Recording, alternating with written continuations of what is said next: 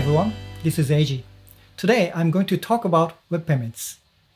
Web payments is the name of W3C working group and a set of standard APIs that brings dedicated payment functionalities to the browsers for the first time in the history of the web.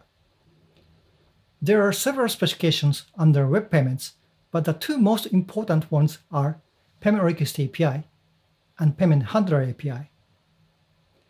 The Payment Request API provides a standardized way to invoke a browser-mediated low-friction payment flow on the web, similar to what users might already be familiar with in many native apps. The Payment Handler API allows payment apps to plug into the Payment Request API to enable form-free payments on the web. Here's how a web payment flow starts. A website invokes the Payment Request API.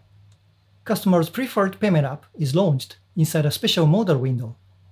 The customer interacts with the payment app to confirm and authorize the transaction. The payment app returns a payment credential that can be verified and processed. There has been some confusion between Web Payments APIs and wallet-specific JavaScript APIs. To clarify, Web Payments APIs are low-level web platform primitives that are W3C standard proposals. These wallets, such as Google Pay, provide JavaScript APIs that can be built on top of the Web Payments APIs. Support for Web Payments APIs across browsers is progressing slowly but steadily. Today, outside of Chrome, limited support is available in Safari, Samsung Internet, Edge, Opera, and Brave. Mozilla is working on adding support to Firefox as well. There are two ways an existing payment app can integrate with Payment Request API. The best option for a payment app with an existing web-based flow is to implement the Payment Handler API by adding a service worker to their existing payment experience.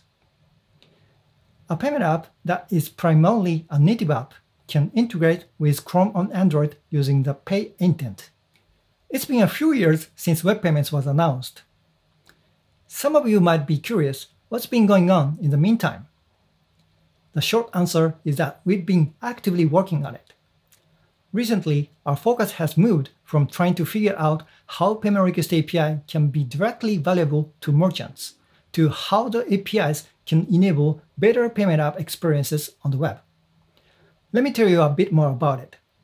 We started by focusing on making the Payment Request API directly valuable to the end merchants by including a payment method called Basic Card, which was designed to give merchants a direct alternative to form-based credit card payments.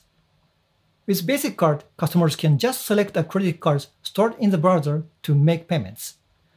We've learned that building a compelling payment flow requires much more than just returning a credit card number.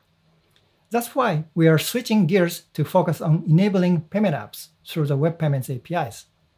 This means freezing future development on Chrome's built-in Basic Card support for now, except bug fixes, and eventually deprecating the support for Basic Card. Today, to complete a payment on the web, a user often has to fill a long form and follow multiple steps through pop-ups and redirects. Web Payments APIs enable a much more streamlined flow where a user can complete all payment steps without leaving the context of the checkout page. For developers, building an equivalent payment flow requires intricate cross-site coordination using iframes, cookies, and post messages. Some of these mechanisms are being phased out by browser vendors as they are also easily abused by trackers that invade users' privacy. The Web Payments APIs provide a consistent and robust alternative for managing such coordinations, and we are working hard to ensure compatibility with the evolving web privacy landscape. Until browser interoperability is improved, we recommend that most merchants integrate with payment apps using their recommended approach. The payment apps will take care of leveraging the Web Payments APIs where available and appropriate, and gracefully falling back to alternatives elsewhere. Now, what's new in the web payments? Let me cover 4 exciting new functionalities today. Skip the Sheet is an UX optimization that allows the user to skip directly to a payment app if there is only one eligible choice. This provides a more streamlined flow for payment apps that are launched from branded buttons. Delegation is a new feature in the Payment Handler API that allows a payment app to provide all the information requested by the merchant, including shipping and contact information. Previously, this information used to always come from the browser.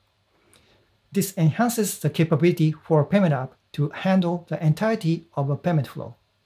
Together, delegation and skip the sheet enable payment apps to more easily transition their existing flows to the Payment Handler API. Another experimental feature that I'm excited about is the Digital Goods API. It is designed to be used together with the Payment Request API to allow web apps to invoke billing flows provided by native app stores to provide in-app purchase experiences that are difficult to achieve on the web today.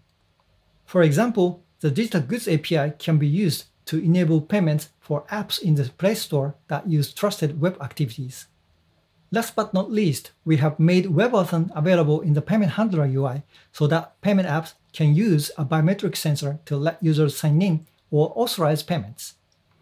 We also believe WebAuthn is a critical technology to enable low-friction payment authorization on the web and eventually replace today's browser fingerprinting-based solutions. We are actively exploring a tighter integration between WebAuthn and web payments. In this video, we have looked back at what is web payments, why has the focus shifted to payment apps, and what's coming next. If you're interested to learn more, we have recently published a new set of documents at web.dev/payments.